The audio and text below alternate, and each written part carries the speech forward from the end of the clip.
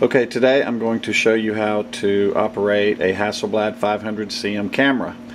To open the waist level finder, you slide this button to the right and all of the flaps pop open. The magnifier typically does not, sometimes it will. To make the magnifier come up, you simply slide the button to the right and the magnifier will come up. You can also reach in here and slide this over and do the same thing if you want to. To close it, simply close down the magnifier again.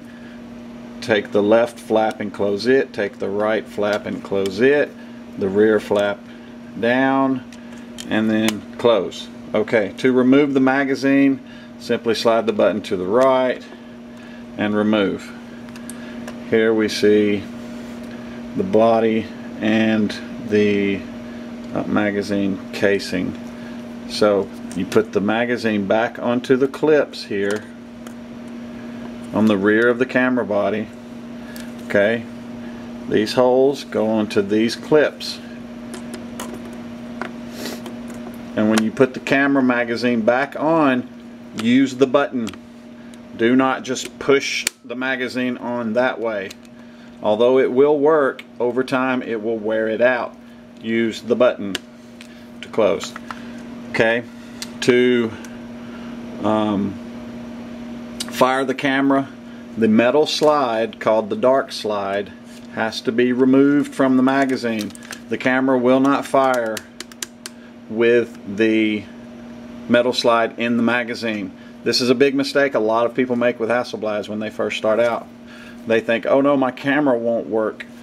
Move the metal, take the metal slide, pull it out. Some of you may have a slide holder on the back of your magazine. You can insert the slide into those holders.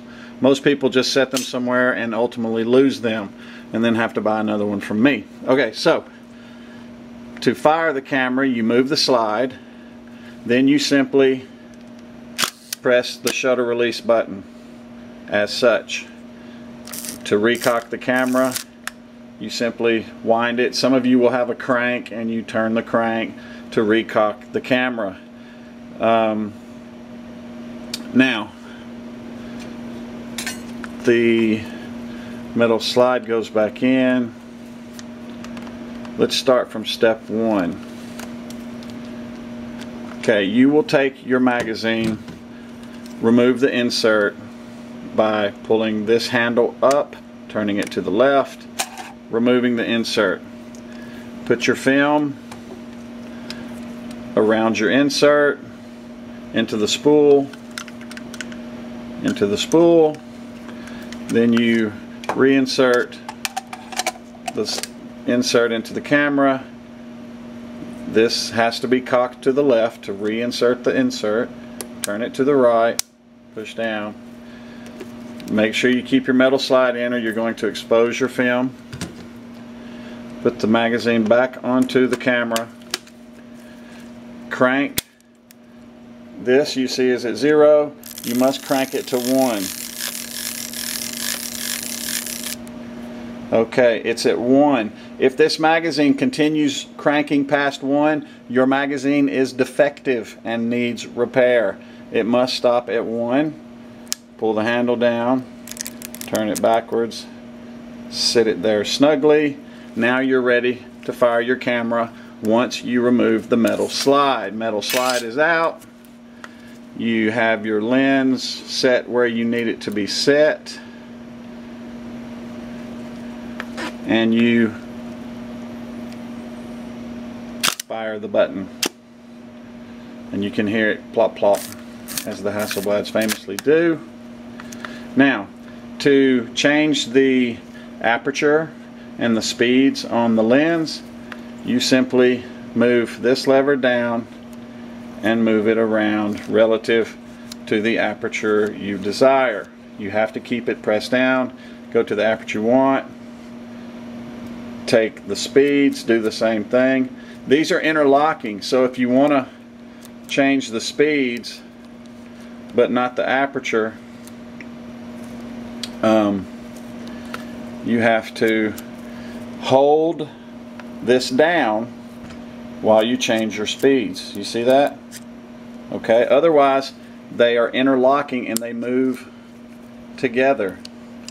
These numbers here are called EV values. If you have a metering system that uses EV values, it will give you your EV number. You simply set this arrow to your EV number, and then all of your corresponding combinations of speeds and shutter speeds and apertures stay together because this is interlocking.